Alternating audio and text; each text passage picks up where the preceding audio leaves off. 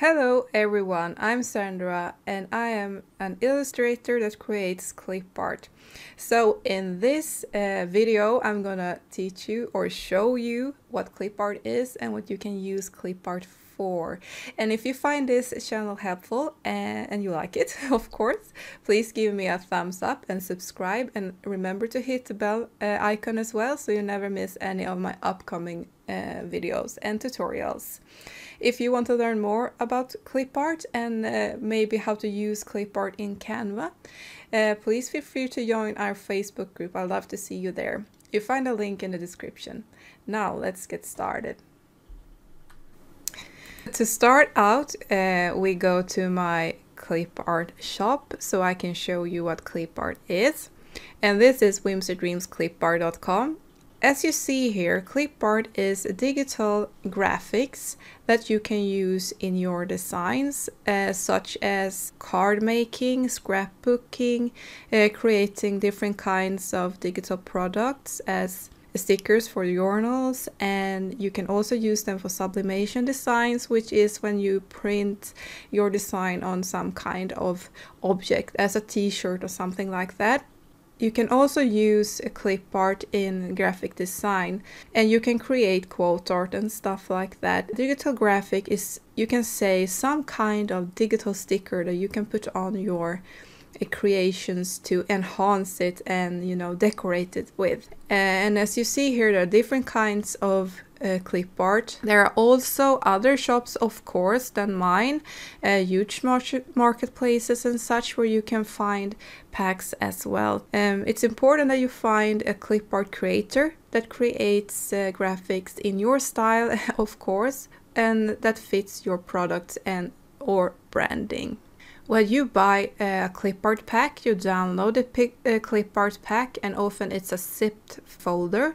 So you need to have a program that unzips the folder so you can extract the files within. And when you extract your files, you find a folder like this.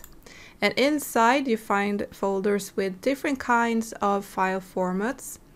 JPEG is commonly used in Word and such, as it has a white background, and PNGs are often used in graphic design, and you know, when you layer pictures on top of each other, and they have a transparent background.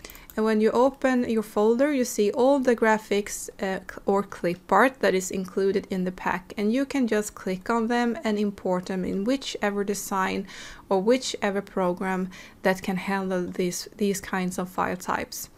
PNGs and JPEGs can often be used in most editing software. There are also other kinds of clip art, vector clip arts, and those can only be used in vector-based programs as Illustrator and such. So this is how it looks when you're downloading your files, you know, this is PNGs. And sometimes they show with this black background here. And it's something with preview settings that creates this problem. The background is transparent even though it's black here. And the same goes here. And I'm gonna show you how you use and upload your clip art graphics into Canva, where you can create social media posts, wall art, you know, everything you can imagine. When you come to Canva, it's canva.com. And I'm an affiliate, just so you know, and you find a link down below in the description if you want to try Canva. You go to upload an image in uploads here.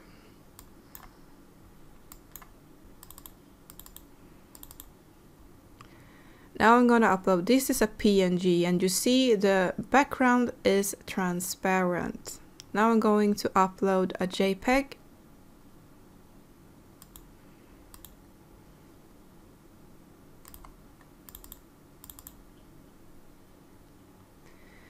And you notice the JPEG has a white background, and it's hard to layer those. Just adding a background here so you can see what is happening here. I'm adding frame for this and just drag it into it. You see that the background is transparent.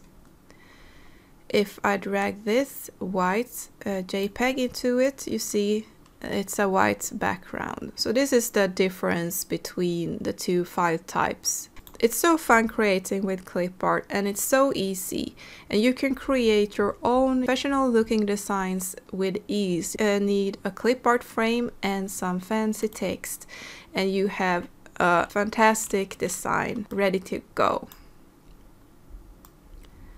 I'm adding a text here so you can see.